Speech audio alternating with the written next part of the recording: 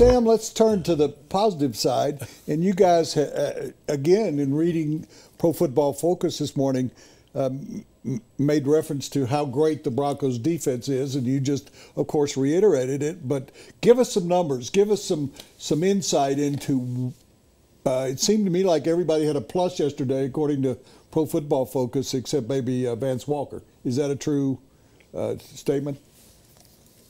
More or less. I mean, if you look at every single level of this defense, they've got guys that are playing lights out. I mean, DeMarcus Ware and Von Miller are 1-2 in the NFL in terms of total number of pressures generated. Those guys lead the league 1 and 2. And the best thing is that they're not just two guys deep. If you look at guys like Shaq Barrett, even Shane Ray when he gets on and gets his snaps, those guys are bringing pressure as well. So they can go at least 4 deep just in terms of edge rushers. Then you've got a guy like Malik Jackson that's still getting pressure. He had 7 total pressures just on his own against the Vikings. And they can just bring an incredible amount of heat. If you watch the game yesterday, for most of the second half, they were playing incredibly soft coverage, you know, really loose, almost prevent type stuff. And they were just letting that front go to work and tear into the Vikings front, and it was working. You know, they don't need to play this tight lockdown coverage because they get so much help from that pass rush. The ball has to come out so quickly or the play is dead that they're able to kind of sit back and just keep an eye on the quarterback.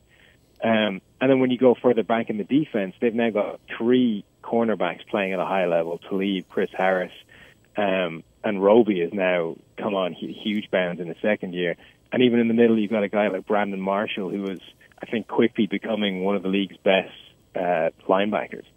Hey, Sam, well, go ahead. I just want to follow up on that, Sure. just make a statement.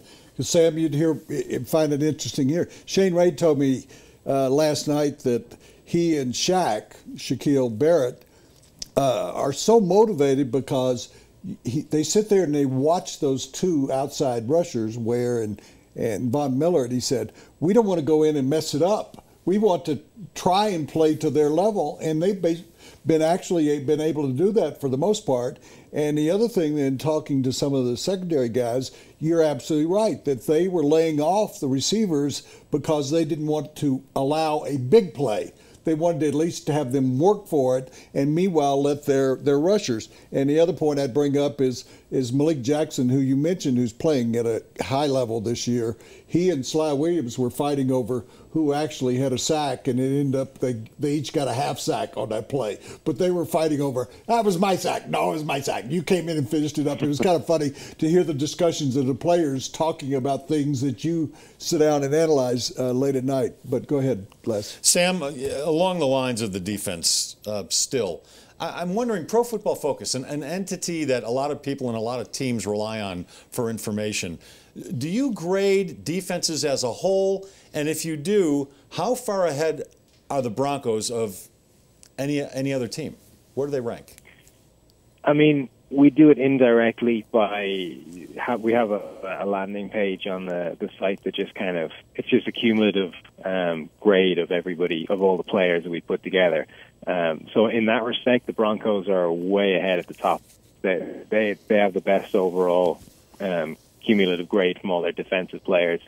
They're almost double the next best team, which is the Rams, and the Rams score is based actually off the play of Aaron Donald, who's almost in another world this season. But yeah, I mean, Denver at this point, through 4 games, has clearly the best defense in the NFL, and I don't think it's particularly close to the next team.